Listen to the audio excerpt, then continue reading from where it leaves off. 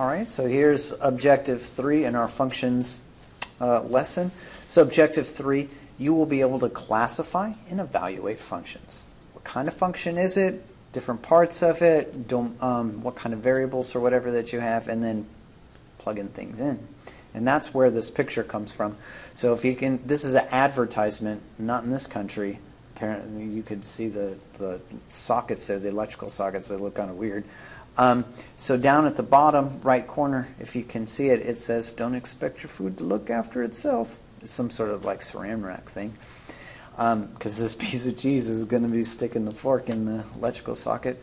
So I chose this one because that second part of the objective, evaluate functions, that's what you're doing. You're sticking a fork into an electrical socket. No, I mean you are plugging in a number into your function. You're plugging something in. That's all it is, right? And it's pretty easy to do.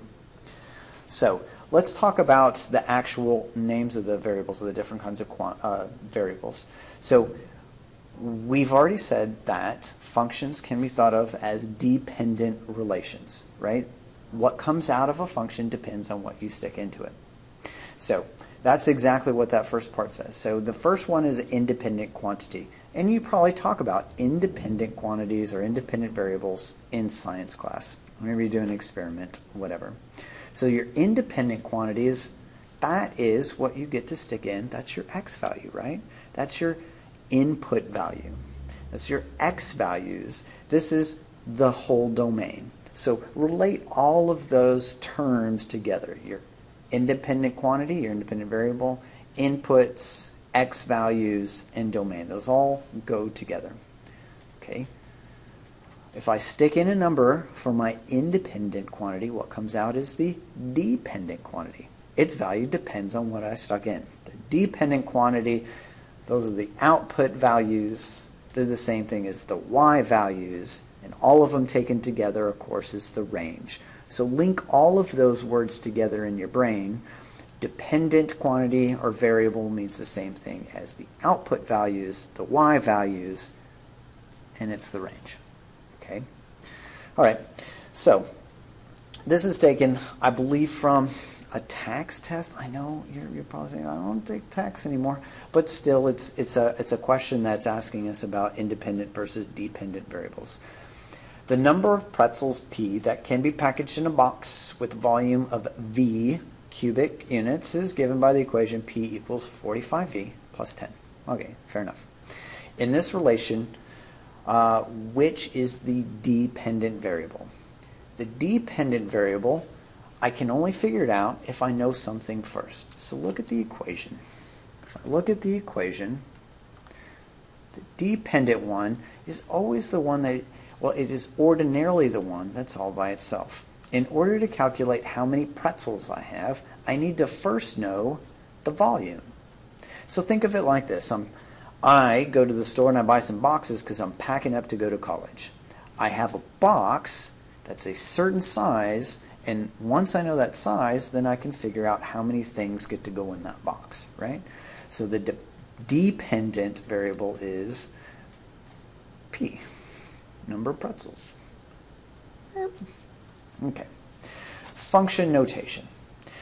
In an equation, the dependent variable is usually the y, okay? But we take out, for function notation, we take out the y and we put in f of x instead. F parentheses x, okay? So f, the f there is the name of the function. It doesn't have to be an f. It could be whatever letter that someone chose. It could be g of x, h of x, whatever, okay? X, whatever's in parentheses, is the independent variable. It's the independent variable. That's why x is always the one that's inside. In science, it might be a t for time, something like that, but in math class, it's usually an x. Of course, it takes place of y, as we already said. F of x, of in math usually means multiply. The parentheses usually means multiply, but it doesn't in this case. No multiplication. So when I see something like this, down at the bottom, f of 3, it doesn't mean f times 3. The x value is 3, and what it means is I take that 3 and I stick it in for x anywhere I see it in the equation. I plug it in, right? I read it as f evaluated at 3, or most people just say f of 3. So let's do some of that right here. Evaluate each of these functions when x is equal to -3. So in other words, I'm looking for f of -3. Okay? Everywhere on the other side of the equation where I see an x, I'm just going to stick -3 in its place. So -2 parentheses, -3, going to cube it, plus 5. Okay, a -2, got to do order of operations, so I got to do the exponent here first. So -3 times -3 is 9. 9 times -3 is -27, plus 5.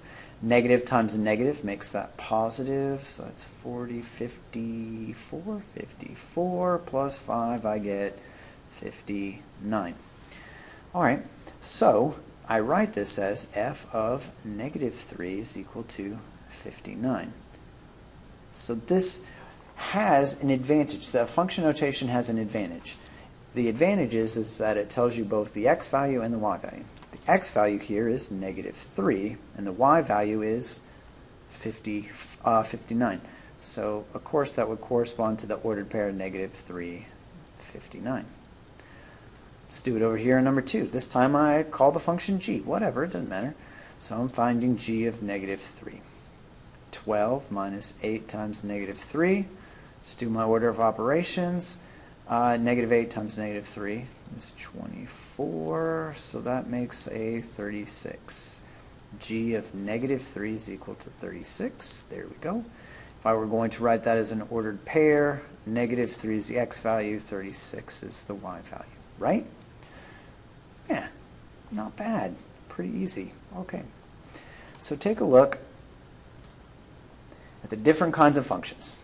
I kind of hinted at this in a previous exercise or whatever. We're talking about being able to distinguish between a linear function and a nonlinear function. It's pretty simple. Take a look in the table. On the left-hand side, you got nothing but linear functions. Over there on the right-hand side, these are nonlinear functions. If a function's not linear, then it must be nonlinear, right? Two opposites, mutually exclusive. So just take a second, pause it if you need to, and see if you can figure out, if I just have an equation, how are you supposed to tell if it's linear or not? Okay? All right, so to be a linear function, the highest power has to be just a 1. Remember, we've said that before. These are all to the first power. Think of it as y equals mx plus b. If you cannot write it as y equals mx plus b, it is not a linear function. So over here on the second side, this one fails because the highest power is 2. The second one, g of x, fails because this x is on the denominator. You can't have that for a linear function. We're going to learn that that has a power x to the -1. Maybe you did that in like algebra 1, I don't remember. Okay, and then the other one, h of x, it's not linear because it has an absolute value. When we graph these at the end of this unit, you're going to see that this graph is a V shape. It's a broken line, so that can't be a linear function. Okay? All right, so let's look back. Which of these things are linear or nonlinear? Since number 1 has a cube in it, that's not a 1, this is nonlinear function. Nonlinear. Okay, and if I look at 2 for g of x, it just has -8x in it. It could be written as y equals mx plus b, so this one is linear. It's a linear function. And that's it, that's all it takes. Okay, so that wraps up this objective. We have one more about continuous versus discrete. All right, I decided that this long lesson wasn't quite long enough, so I crammed in an extra exercise. Actually, I just wanted you to get exposure to something that's a little bit more challenging for evaluating a function. Okay, so it says for f of x equals, and then gives us a quadratic function, a nonlinear function. Find f of x plus h. So I am evaluating the function not at a number, but at a variable expression, x plus h, which just means that I'm going to take this x plus h, that whole thing, and I'm going to stick it in for x there and there and simplify the whole thing. Okay? And I'll get some probably scary looking equation at the end. So f of x plus h. Now everywhere I see an x, take it out, and I'm going to put x plus h in its place. So 3, open the parentheses, x plus h squared minus 5 times x plus h, and then plus 7. Okay, so I can't distribute the 3 yet. I have to square those parentheses. And squaring doesn't mean just give the two things inside a square. Okay, it means multiply times itself. I'm going to do it right up above. X plus h times x plus h. And I'm going to FOIL it. Sure, there is a shortcut involved in doing this, and we'll learn out about it later, or maybe you remember it and so you could use it. So foiling first terms is x squared, outside xh, inside also an xh, and then finally last terms h squared. The two that are in the middle, they're the same, so they can add up, and I got 2 of them. So x squared plus 2xh plus h squared.